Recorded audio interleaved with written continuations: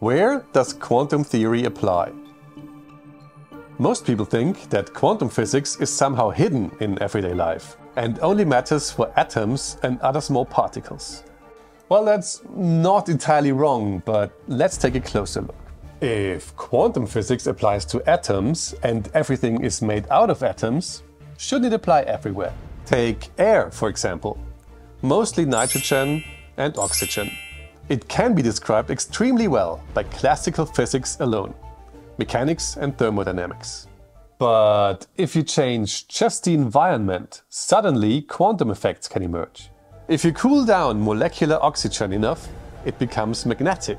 You can also create interference effects with ultra-cold atom beams of nitrogen and oxygen. So if air can sometimes be quantum and sometimes not, what really makes a difference? What exactly is the line between quantum and classical physics?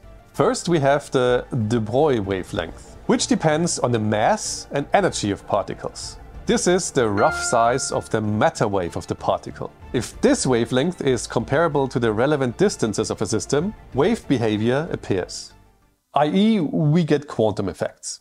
One important factor here is mass. Small masses have a significant wavelength, so it's broadly true that quantum objects need to be small. Also, low energies cause quantum behavior, so for example, low temperature systems. However, natural temperatures on Earth can never get this low. We need machines for that, like quantum computers for example.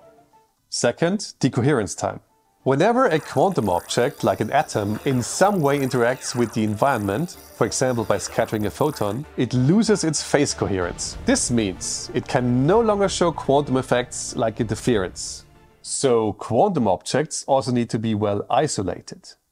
Fundamentally, everything is quantum. However, large systems with lots of interactions show very little of this and are effectively classical. But this is only ever an approximation. The universe is quantum in nature, it's just not always visible.